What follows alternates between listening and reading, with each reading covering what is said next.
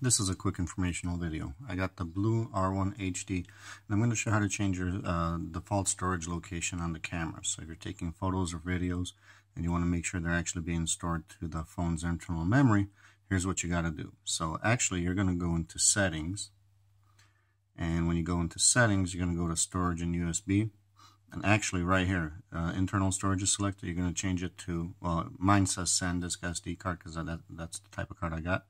But you tap that, and now any photo you actually take will go to the memory card. So hope this video helped. Thanks for watching. Make sure to check out my other helpful videos.